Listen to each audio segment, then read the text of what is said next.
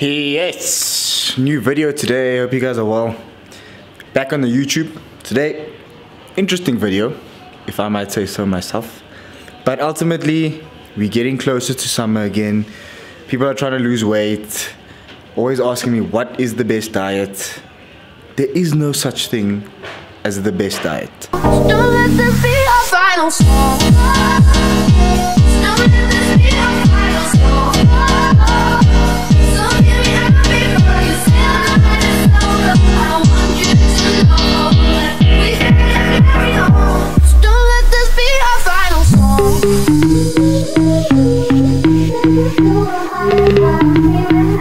So we're back. We got everything that we needed. Like I said, we're going to try and change it up because I can't see myself eating the same thing 3 times today. So I'm going to do savory first. Yes guys, meal 1, like I said, savory pancakes for brekkie. Can you see that? Oh! So you got vegan bacon, vegan protein pancakes, and then I've just put a dollop of nut butter and a bit of jam. I plugged this into my MyFitnessPal and I'm getting 50 grams of protein for meal 1 for the day. I'm getting 20 odd grams from the vegan bacon and another 20 grams from the serving of protein in my protein pancakes. So this is the first meal. We'll keep it savory. You can watch me eat. Yes.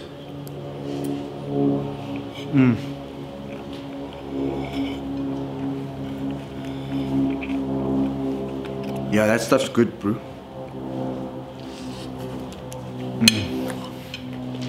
Some jam for you.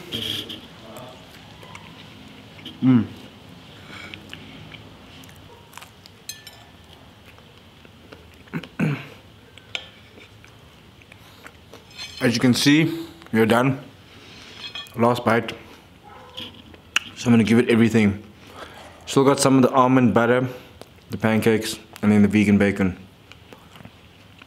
One big bite. Savage life.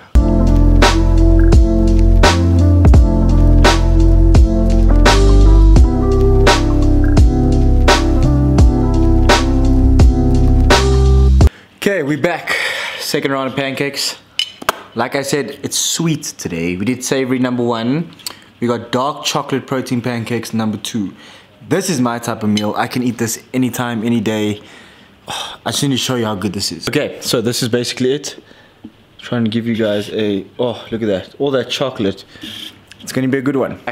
Let's see.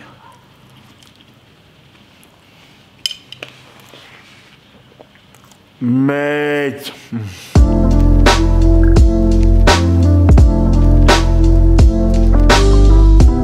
I could eat this all day. I love sweet things, way too much. Oh, it's amazing. It has 550 calories to be exact. Like I said, the actual protein mix with the flour and stuff to make the pancakes is about 350 calories. And then the dark chocolate, 2 little squares, comes to 100 calories. So I took 4 squares to get to 200. 550 calories for a great meal. Bro, there's just chocolate in there. Yeah. No cap. I could do this every day. Done. Second meal of the day. We got 1 more meal of pancakes. Really not sure what I'm gonna do, but I might change the flavors. I'll probably do chocolate as the final flavor for the day. Okay, so it looks like the final little pancake run actually came out perfectly. I didn't use the pan, I just used a waffle maker, and I must say it came out pretty good. That is what we are working with. That looks great. So we just got the chocolate flavored Gold's Gym Nutrition vegan protein. Obviously the same 40 grams of flour, half a teaspoon of baking powder, and then I've added a nut butter, just 1 serving of nut butter, 1 banana, and then a bit of dark chocolate just on top. The third and final protein type vibe. Obviously I didn't do the pancakes, I went for waffles. So we just got dark chocolate, nut butter, banana, and the chocolate flavored vegan protein with the flour and half a teaspoon of baking powder, and that's ultimately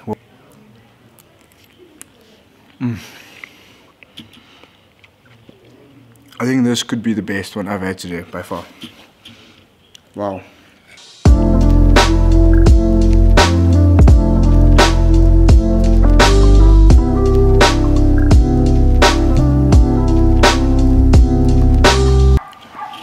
Okay, we're almost done. That'll cap us off for the day. Been a good day of eating. And I haven't gone over my calories, so like you can still eat good food and stick within your calorie range for whatever goals and whatever you want to achieve. Like I purely did this video to kind of show you that you don't have to eat like the same stuff every day. So many people are like obsessed with eating the healthy food because they see food as good food and bad food. And in my opinion, there is good foods and bad foods, but what determines good foods and bad foods? And I think it's all relative to your goals and what you want to achieve. An example is if you're trying to bulk, you're trying to eat 10,000 calories a day, I think it's going to be impossible to try and eat clean 10,000 calories. And so you'd have to try and add in foods that you don't consider the healthy foods, but because you need to get calories in. But at the same time, same thing with cutting. If it means that you are going to have a small slab of chocolate, not necessarily the biggest, that's 200 calories, but that's going to keep you going on your eating plan for a lot longer and almost promote and create sustainability and consistency, then I definitely think that you should add that in your diet. So I think people are just so fixated about eating the healthy food that they forget that even healthy food can make you fat because you still can overeat. And so in my opinion, if it fits your macros, for me is the best way. Obviously you need to know exactly the macronutrient breakdown to support your goals, but at least you can fit things in that you enjoy and still be in your calorie intake for your goals and not feel like you forced and kind of held to your will because you can't have the things you enjoy in life.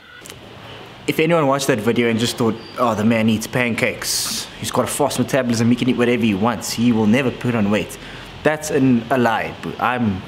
If I don't eat properly, I will put on weight, okay? So the reason why I can eat pancakes and still maintain a physique is because I focus on a few things. Number one, keeping my protein high to a point where I can still keep muscle during lockdown and build muscle if I want to. So for me, my protein sits at about 120 grams of protein a day. And the main thing, especially if you want to lose weight and tone up, is the calorie intake for the day. I think people are so obsessed with eating healthy food, but they don't realize that they can still overeat on healthy food, okay? So the point of this video was to show you that I can still eat the foods that I enjoy. I just make better decisions, use protein pancakes instead of normal pancakes, reduced sugar, and ultimately I just counted my calories and I got to the calorie intake for the day while hitting my protein intake for the day. And I enjoy that. I still have enjoyable meals, can still achieve amazing results, but it's sustainable because I know how I can fit certain things into my diet so it doesn't feel like I'm constantly starving myself and restricting. The biggest kind of downfall to all fad diets and any kind of eating plan that isn't sustainable is the fact that you're restricting yourself so much that eventually you just relapse. Unless you are prepping for a contest show where you need to stand on stage and be the best, I generally don't think you need to kill yourself with dieting. My advice and my approach for nutrition and achieving amazing results is rather follow a diet that's 70% on track instead of 100% on track. The 70% on track diet you can still maintain and you can honestly still sustain that, but a 100% diet can get to a point where you do something for a specific amount of time and then you just relapse. So that's my thing, slower but more sustainable. Hope you guys enjoyed the video. If you enjoyed watching me eat a lot of pancakes, let me know and I can make another series. I want to make a new series called Shredded By and a specific type of food. So today was pancakes, we'll do another one, maybe pizza, my favorite foods. Anyway, thank you for watching, like the video, subscribe if you want more, and yeah, I'm just going to be explaining and showing you guys how to stay lean kind of year round while enjoying your life and making better decisions. Stay blessed, people. I'll see you in the next one.